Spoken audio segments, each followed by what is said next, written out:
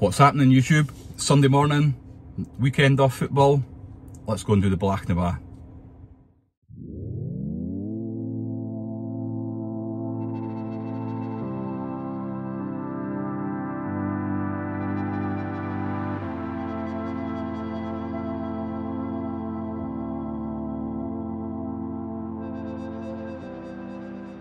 Okay, so you just join me just outside Inverness. We've got 21 miles to go to Huntly, and then we're going to come off there and pick up the road to Dufton through whisky country. So just a quick bit about the journey so far. There's obviously been a fair amount of rain here in Aberdeenshire overnight, so the range is pretty crap actually. I'm sitting at about 2.2 miles per kilowatt hour, and I've only been sitting at about 65-70 miles an hour on the Speedo on the A96. It's not the best road in the world for those of you that have driven on it, so it is pretty damp as well at the moment. Weather is pretty cold, 4 degrees I think it popped up on my little alarm thing there, so again I am not expecting too much improvement in range between here and Huntly anyway. The weather over at Applecross and stuff was meant to be pretty okay, although still single digit figures in terms of temperature, but it was meant to be sunny at least, so I'm hoping that we can get there and we get a bit better weather and we can see some decent views. So I'll leave it there. We'll pick up the journey on time warp on the GoPro as we get through the Cairngorm National Parks and whisky country.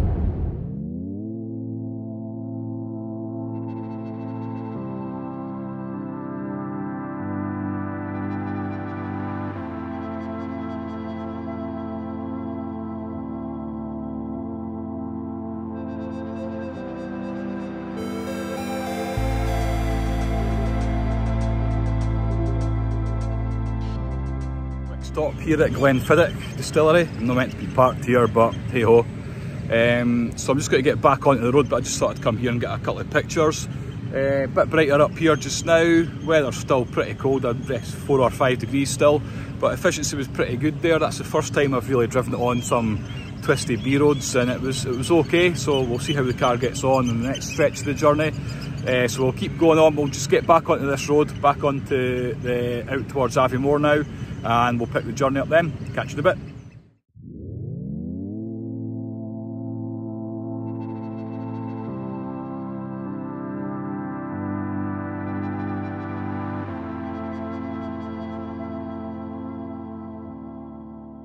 So that's us just arrived at Tesla Superchargers in Inverness. Pretty easy to find. It's in a car park next to a shopping centre and stuff, so I'm away to go and grab a coffee, get to the toilet and get some supplies before we head to Applecross.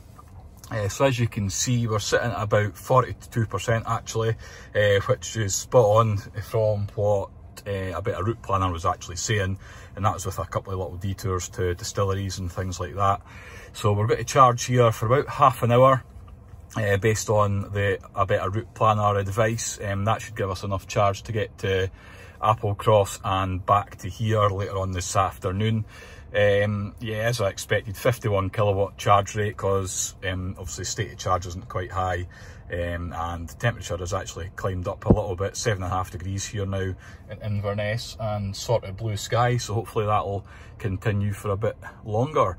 So anyway, I'm off to get the toilet and get a few bits and pieces before we head off to Applecross, so I shall catch you on the other side. Okay, so that's us at 91% charge. It's given me a range of 204 miles, so I think I'm just going to make a move now. That should get me to Applecross about 64% I think, and then up the coast road and back with about maybe 10-15% battery, so happy enough with that. I think there is a couple of Charge Place Scotland charging points in that neck of the world, so I'll see how I get on with the drive and take it from there.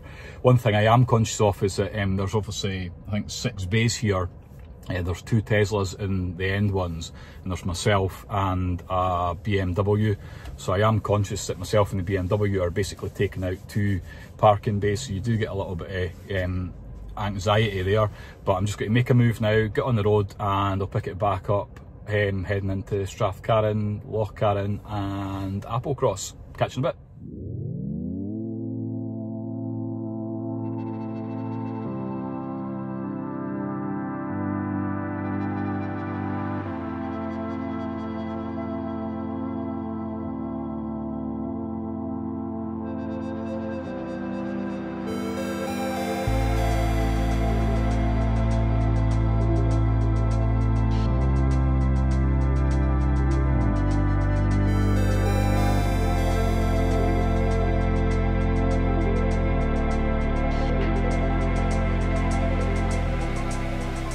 just taking a bit of a pit stop here at the beautiful Lochcarron.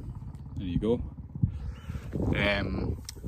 So yep, and just about a few miles from the Bealach Na Bà now. The range has been pretty good actually. I mean, the road's been quite quiet, but sitting about 60 probably on the way down. Efficiency was sitting about 3.2 kilowatt hour, 3.2 miles per kilowatt hour I think, so it's actually improved. I'm looking to get into Applecross with about 61%, and a better route planner was actually saying maybe about 50 odd at one point, so I've actually gained about 10 to 15 miles in range, so we'll see how it gets hit when I head up the Bealach Na Bà, but I'm looking for a bit of regen on the way back down as well. So all good. I'm just about to get stuck into some lunch, and then we'll be heading over to the Bealach Na Bà. Catch you then.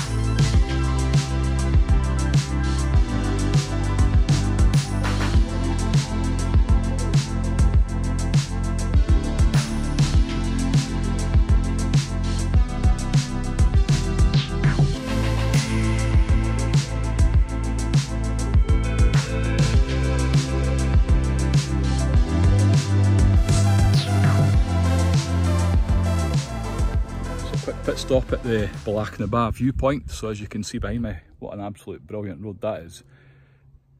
Wasn't too bad. I think a lot of people talk about it being quite dangerous, but what other than one camper van try to get down at a tight bit, they just reverse back to the best passing place. Other than that, it's been fine so far. So fingers crossed it stays that way. Got about halfway there. So next stop, Applecross.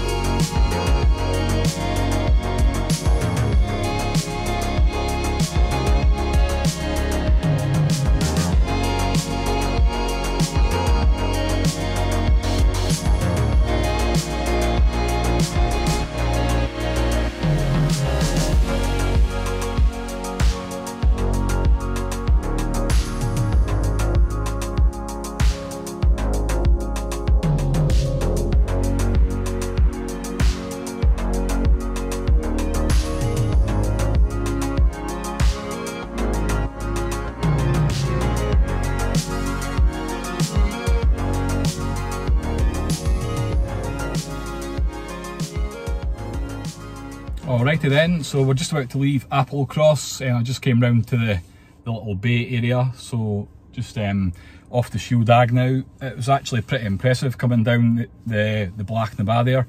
I was at 60%, probably at the top roughly, and I actually gained 2% in my battery coming down the pass into Applecross, so I'm pretty chuffed.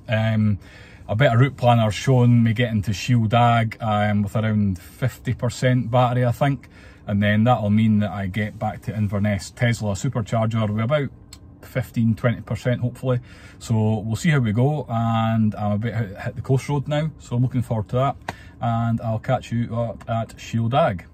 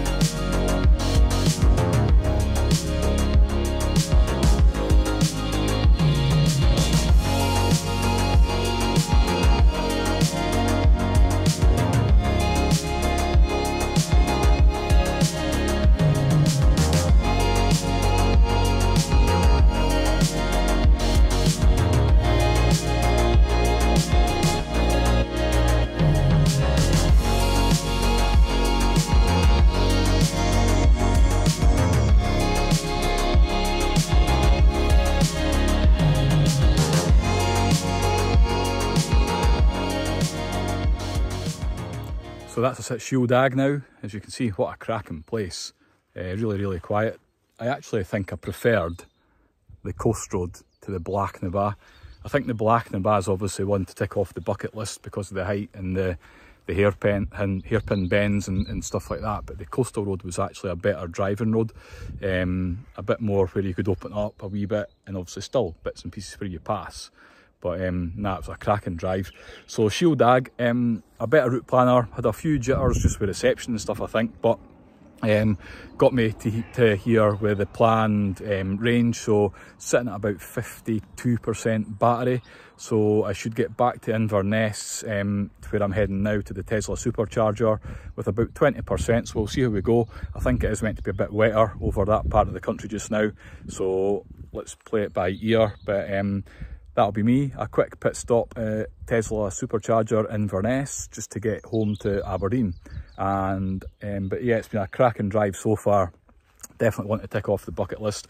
I can imagine it'd be a bit of a nightmare in the summer, to be honest with you, with the amount of traffic. I mean, it wasn't that busy today, but it was still busy enough with cars. But yeah, during the summer, I can imagine it's absolutely packed with cars, motorhomes, caravans and all that kind of stuff, which would make it a bit tedious possibly. But no, cracking drive, cracking scenery, and let's get going.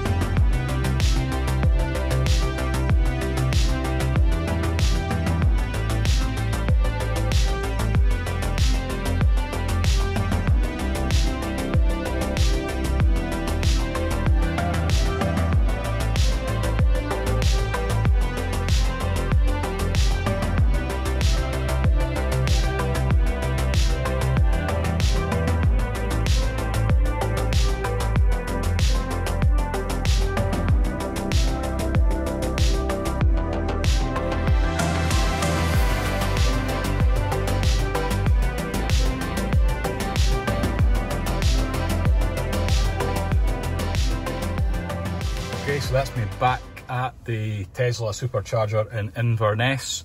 I have to say that was a cracking drive from Shieldaig through past Torridon and back into Inverness. Absolutely brilliant drive. I think it probably knocks the socks off the Bealach Na Bà, to be honest with you. But anyway, that's us back. So I'm going to be charging here now for another maybe 10-15 minutes till we get to about 60%. Currently going about 66 kilowatts. It was up at 101 just when I first plugged in. So let's just take a quick look at the driving stats. So that's from my house just outside Aberdeen. 296 miles, 8 hours 2 minutes, 37 miles an hour average speed, 3.3 miles per kilowatt hour. I'm pretty chuffed with that, to be honest with you. I'm quite happy. And yeah, so I'm just going to head back shortly and I'll just do one final check-in just to see the total distance and consumption data when we get back home. So thanks if you've watched this far. It's been a great day, a long day, but well worth it. That's another one ticked off the bucket list, and I've been delighted with the Enqyaq in terms of how it's performed. Great round the roads, no issues whatsoever, so comfy to drive, and economy. Didn't really have any range anxiety at all, to be honest with you, and I was really pleased seeing the recharge kick in on the way down into Applecross. So no, all round great day. Hopefully it's dry on the way home. I know it's been raining back in Dyson, Aberdeen pretty heavily all day, so it looks like I've lucked in with the weather because the weather was absolutely fantastic. So thanks again, and I'll catch you on the next one.